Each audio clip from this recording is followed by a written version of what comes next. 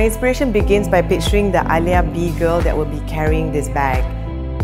There are times when she wants to dress down, there are times when she wants to dress to impress. She changes her look often, but it shouldn't be for her bag, so the bag must be perfect for all of her looks.